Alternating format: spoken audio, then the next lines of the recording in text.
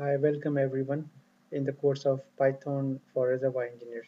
Well, in the last lecture, we discussed about the symbolic computing and we started the library of Python which is called as the Sympy. Here you can see that before you are going to do the symbolic computing, you have to define your symbols. For example, here you define the symbol X, you define the symbol Y, you define the symbol M, and what was the the command for this sp dot function. Function was the command, and you see that we write the f of x here. Then after that, we start setting up the equations, solving the equation simply.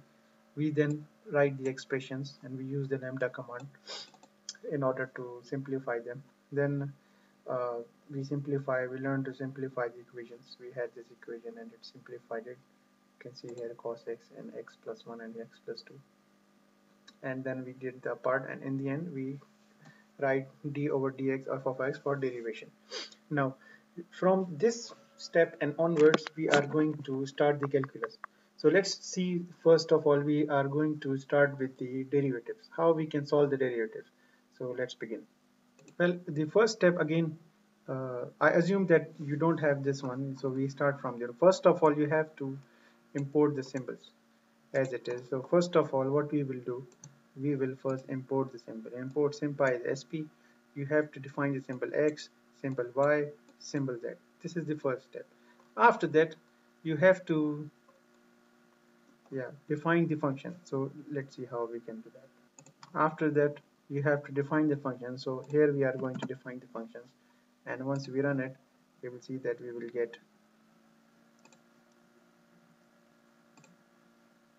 let me see, I look at it, it is showing some error. So let's run it. So it is showing it actually at error. Actually we imported the Sympy as sp, and here we are showing the direct Sympy. So what we have to do, we have to convert this to sp directly, and once now we run it. So when you run it, you get this answer. Symbolic computing d over dx f of x. Now let's see how we can solve the equations and we do the derivation of it. Okay, let's look one more times. If we have the same function, now we don't need to define these functions again. Let's We have f of x and x. Let's see. You see now d square over dx square. So 2 times. So now if you want to define 3 times, so it becomes a 3 times. So first derivative, second derivative, third derivative, you can just write here, or how many x's you want, you can write it here as the same. Now you don't want to write x1, x2, x3. So what you need to do, and you just write the number of power. So you run it, it shows the same. So if you want the fourth derivative, here you got the fourth derivative. You want the fifth derivative, sixth derivative, you write the sixth derivative. So it gives you the answer as sixth derivative here. Now you want to do this derivation. So let's see how we can do. So first you have to define the function sp dot function, which is the f of x. You define your function. Once you define the function, you write sp dot difference.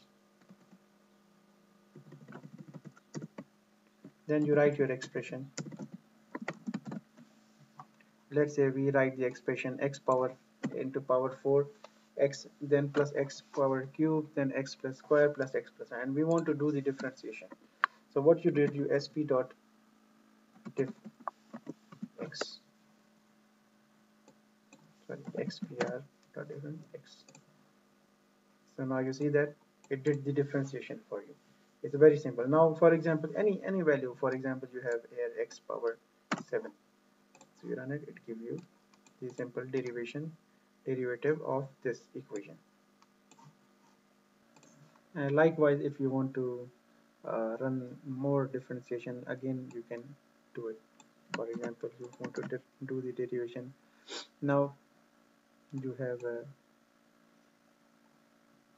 plus x plus x. So you run it. Sorry, it's not complete. We have to write axp dot diff with respect to x. So it gives you the answer now. It's very simple, one step to do the derivatives here. Now this was the first derivative. Now you want to do the second derivative of this was the first derivative. Now you want to do the second derivative. So how you do the second? You do the second like this one. So it gives you now the second. This is the second derivative of it. You want to do the third, you add this to third. This is the third derivative it will give you. So that's how you do the derivations. It's very simple to find the derivative. So whatever series you have, you can do the derivation in a series for it. Okay. Well, this was a very simple derivation here it had. But now let's look at bit complicated one. So we define their function f of x, and let's define our function. We define sympy dot sine x multiplied by y, sympy dot cos x over 2. So now we have a sine and cos both, and we have to take the derivative of this. So we write the expression dot with respect to x. Sorry, sympy is not defined. We define it by sp, not the sympy.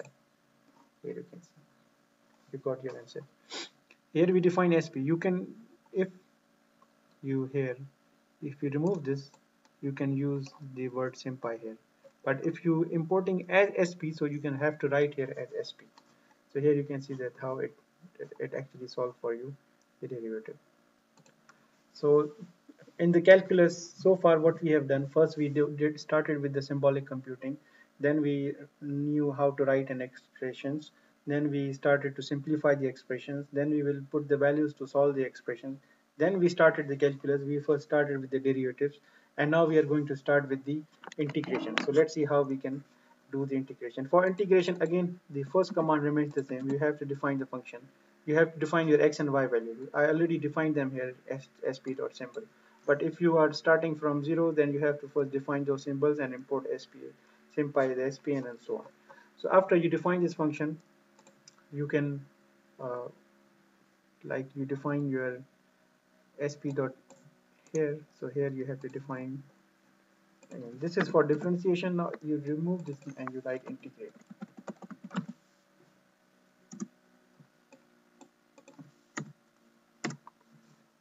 You run it. Now you see f of x dx.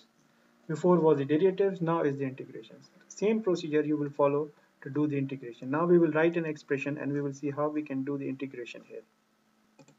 In integration, you have to write the lower and upper limits of it. So the upper and lower limits, you can also define them here. So now, for example, here. Okay. Now we are starting and we have to write the a and b also.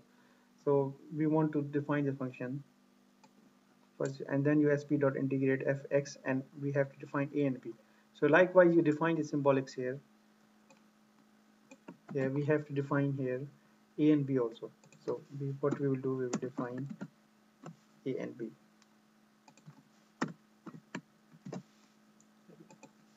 A, b, a. Remember, x, y, z are already defined upstairs. Up, so we don't need to. So now you see f of x dx a over b. We define. So this is how you can start with your integration. Now we will put an expression and we will try to solve it. You defined it here, your expression. Now you want to integrate sine x. So remember, we have to use the sp since we are using sp. So run here. Sympy is not defined, so it's sp minus cos x. So what we did the integration of sine x, and now it gives us the result of minus cos x. Now we want to do more, which is based on the power limits of a and b. We define it here. Let's say now we have, again as I said, we have to do sp dot integrate sp dot sine x.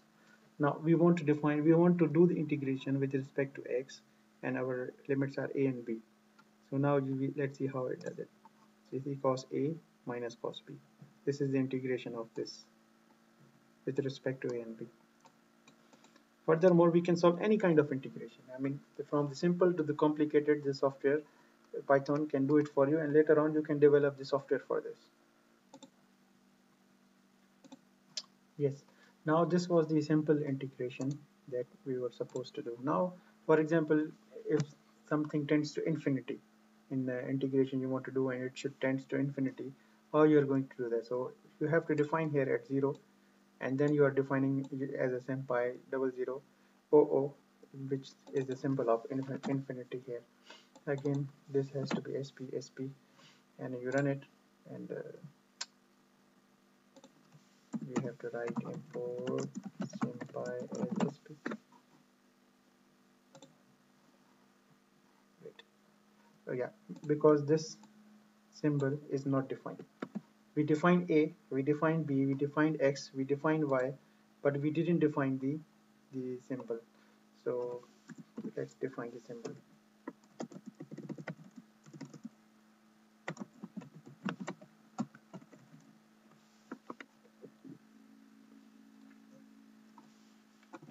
Remember, this S has to be capital. Oh. So now you run it. Here you go. It has defined it. Yes. So now after you define the symbol as infinity, you see x from 0 to infinity, the answer is pi by 2.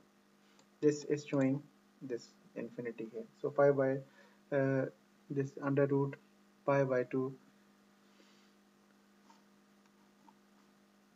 And now for example you have an equation, you want to do the sin x and dot cos x, so see how it is doing it.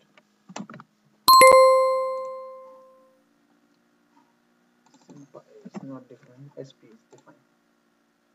So now you see sin x cos x dx. This is the integration of this one. So that's how you can do the integration here. Yes. So far what we have done the integration with respect to only x. Now for example, if we have multi-variables x and y, how we are going to do the integration. So let's see how we can do that. Imagine that we have an expression. Again, Sympy is not defined, sp is defined s sp dot sin x this and multiply by sp dot expression y. So we have x sin x and sin y. So let's see how we can define the sin x to this one. So we integrate this one and see how we integrate. Now we have two variables x and y. So you want to integrate in terms of expression in terms of x. You want to integrate with respect to x. So we integrated. Sorry, it's not complete. Here you see now. So now we integrated sine bracket x power x multiplied by exponential y, and we solve it, and this is the integration of this one. Let's say we have another expression which is the x plus y, and we want to integrate with respect to x.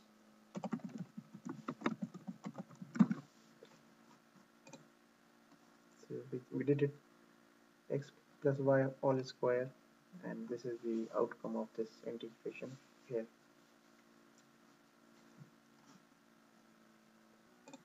So far we have learned the derivation and we have learned the integration. Now we will learn how to do the series, how we can solve the series here. So let's look at it, how we can do the series here.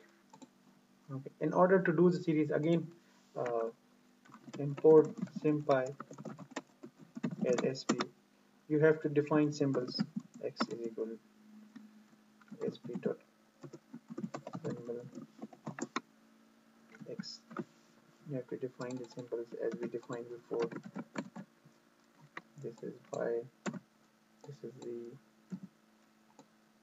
y. After you define the symbol, you have to define the function as you defined it here. This is f is equal to f of x. After you define the functions, So you can use the sp.series fox. Now you run it. Here you can see this is the series that we have, Taylor series, which is you can solve and so on. So now this is just a simple basic series, and now whatever you have equation you have, it can solve for you. So let's look ahead and solve some of the examples related to this one. Let's look at the series of cos x. So we run it like this, and now you see this is the cos x series, which you can get it like this.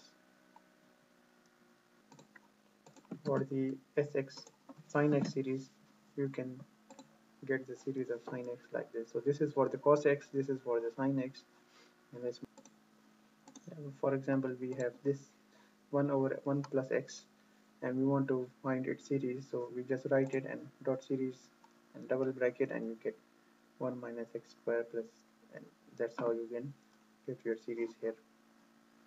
So now let's look ahead for further. Now let's assume that we have this series, which is the cos x uh, divided by 1 plus sine x multi xy. So we have this series and we want to expand this series. So how we can do that?